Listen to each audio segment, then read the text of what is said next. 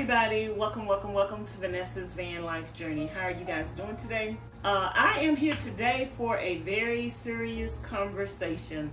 If you are a YouTuber or you want to become a YouTuber, you need to listen up to this topic because this is going to be some very important information that could potentially keep you from having your YouTube channel hacked and stolen or deleted.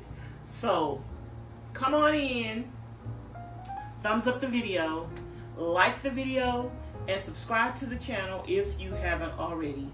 So I am already aware of this particular topic that I'm talking about, but I was scrolling through YouTube, or it just came up in my recommended, and it was this particular lady, and I'm going to put the link to her video in the description box below so you can go check out her video and hear her story. But it's this lady who had her whole channel hacked and taken away from her. She is still trying to recover her YouTube channel from YouTube, but she is not getting any help or any assistance from YouTube, you guys. So I just wanted to put this information out here so you guys could be aware of how these hackers are targeting people, trying to take their YouTube channels away from them and deleting their channel. You don't know if the channel got deleted or you don't know if the channel just got hijacked, and all of your revenue from your channel, they could potentially be making money off of your videos. So anywho, when you have a YouTube channel, a lot of YouTubers get excited about collaborations with companies. They can get free products, they can make a lot of money. Sometimes a lot of YouTubers can make more money with collaborations with companies than they can on their YouTube channel. So a lot of people are excited about collaborations and reviewing products from different companies. So when they get letters and they get emails from these companies telling them they want to pay you or they want to send you free product, a lot of people get so excited. But I have known for years that you need to be very, very, very cautious with a lot of these emails that you're entertaining, that you're responding to. Not everybody behind an email, behind a YouTube channel, behind any account on any social media platform is guaranteed to be legitimate. So you have to dot your I's, cross your T's, and you have to be extra cautious because you will become a victim and you will be victimized by a lot of hackers out there and a lot of people who do not have good intentions. So people will email you all the time telling you that they want to work with you. And a lot of people, a lot of companies do want to work with you. They want to send you product for free so you can try to put the products out in the front of their audience. But they are looking to send you something and get a bigger return. So a lot of times it's not even worth it to you. I mean, you can spend $5 or $6 to go out and buy that item opposed to doing a review, making that company thousands of dollars and not getting anything in return. So I just want to let you guys know what happened to this lady. She says she received an email from a company and she was talking about a sponsorship with them, and they told her to click on the link to fill out the application or to fill out the agreement. And she clicked on the link, and she said as soon as she clicked on the link, her channel disappeared, her channel was gone. They hacked her channel. This is a big fat warning sign for me anyway. First of all, a lot of companies, you're receiving a lot of emails from different companies and they want you to click on these links and they want you to sign these contracts. I have made a rule of thumb for myself because I am self-employed on YouTube. I'm not working with an agent. I don't have anybody that is going through my review. I mean, going through my collabs. I'm not working with a company in that aspect. So you have to be extra careful, you guys. I may be missing out on a lot of brand deals because I'm not, number one, I'm not signing a contract. Number one, I'm not signing a contract. Number two, I am not clicking on links. If a company cannot contact me and I can't go to their website and check out their products, I am not going to be clicking on any links.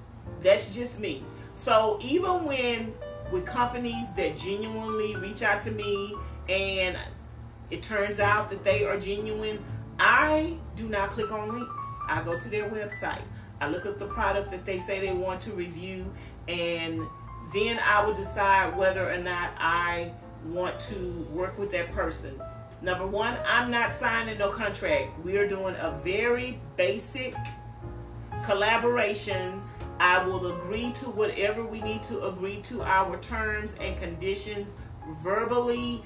If I reach out to a company and I receive a return email and you know that email is genuinely from that company, then you can click on links and then you can sign contracts if you feel comfortable with that. If you have reached out to that company and you're getting a return email from that company because you know that you reached out to the proper company. So you can contact people yourself and you can have people contact you. When you have people contacting you, you need to be very leery of that. When people want you to click on links, when people want you to sign contracts, when people email you and tell you they have a product that they want you to review and they didn't even mention the name of the product, when somebody contacts you and the email that they are sending from does not have the company name in that email, you can go to that company's email or you can go to that company's website, and usually any person that is affiliated with them is going to have that website's address, email address in their name. If the company doesn't have if the email address is not a part of the company name, don't respond. I just kindly tell them I don't sign contracts and I don't click on links. I have people contacting me all the time and asking me to do a collaboration with them and telling me to click on a link, and I just tell them I don't click on links. I don't click on links and I don't sign contracts.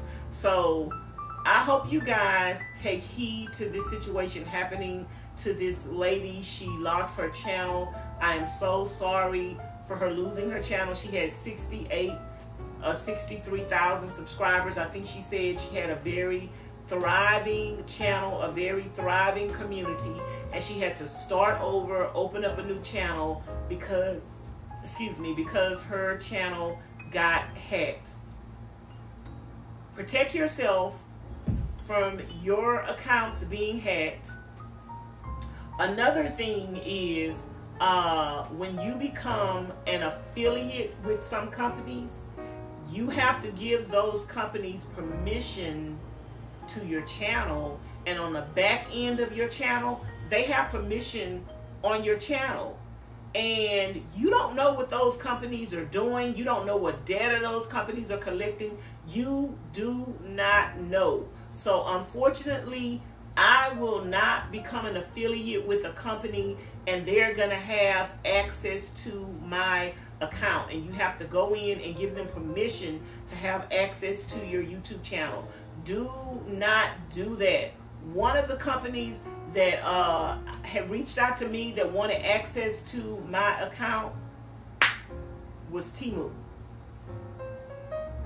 Temu wanted access to your YouTube channel where they actually are pretty much in your YouTube channel. You have to give them permission to have access to your YouTube channel. So you guys need to be very, very, very careful when you give access to a company to have access to your YouTube channel. I know StreamYard is one of those companies that also have access to your YouTube channel. You give them permission and they have access to your YouTube channel. So be careful in the type of services that you're receiving from people where they may say they need permission or access to your accounts, because something can go down on your channel and you will not know what caused it, and you could potentially lose everything that you work hard for. So if you guys have any experiences, any tips, or any questions about this particular subject, leave it in the comments bar below. Again, if you want to see the video to the lady that I'm speaking about, go ahead and look in the description box below. Look below the video, click the description box, and click more twice, and you will see the video. I will talk to you guys later. Thank you so much for watching, and be careful out there, because there are people out there that are hacking people, cyber bullies. Like, I mean, you just don't know the mindset of people out there. I mean, I have people that stalk me literally on every platform that I go to. They go create fake accounts to come and follow me. Every now and then I look up and I see these people that are stalking me, and they follow me from platform to platform to platform, from TikTok to Facebook to Instagram to YouTube. And when I recognize those accounts that are trolling me, hating on me, bullying me, and harassing me, I just go ahead and block them. So do your best, do your due diligence. Do not click on links to any email that anyone sends you. Do not sign contracts. Do not click on a link to get to a contract. If people can't give you a verbal agreement, I'm sorry, I'm out, and I'm not interested. I may miss out on collaborations with people, with companies.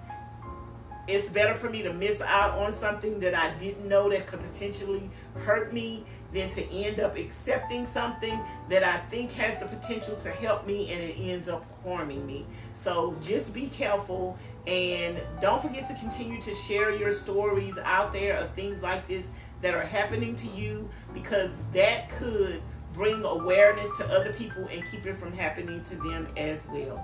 So anyway, you guys, I'm signing out, and thanks for watching. Bye now.